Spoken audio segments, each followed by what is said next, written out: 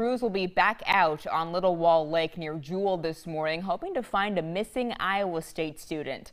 A boat with 5 members of the crew club capsized on the lake yesterday morning. 3 people were saved, 1 body was found, but the last person remains missing. Our Caitlin Thompson joins us live from Little Wall Lake this morning with more. Yes, good morning, Jody. We're told this incident happened yesterday morning around 9:30.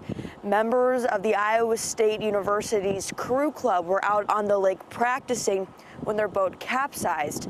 The Hamilton County Sheriff describes the conditions at the time were pretty dangerous. There was pretty good northwest winds. We're guessing anywhere from 20 to 25 mile an hour winds, and the lake was pretty rough. By the time that rescue crews had arrived after getting the call, there were several people who witnessed the boat turn over. We're told nearby residents had jumped into the lake to try and save the students. Now, as you mentioned earlier, 3 students were rescued and treated at Mary Greeley Medical Center in Ames. One of the witnesses yesterday was Roger Fritz, and he lives on the west side of the lake.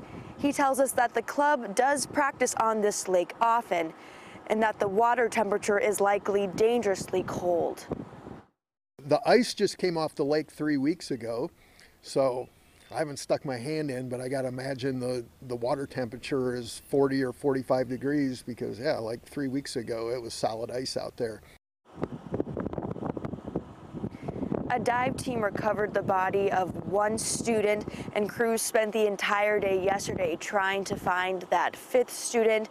Nothing has come up yet, but search efforts will resume today. Now, ISU President Wendy Winterstein released the following statement, saying in part, "The Iowa State community is heartbroken to learn of this tragic accident at Little Wall Lake. At this time, we are focused on providing support to club members, their families, and friends. We ask that everyone keep them in their thoughts during this very difficult time." Now, right now, we do not know the names of those involved in this tragedy, but as I said, search efforts will continue today to find that missing 5th student, Jody. Okay, such a sad situation there. Thanks so much, Kaylin, for that update.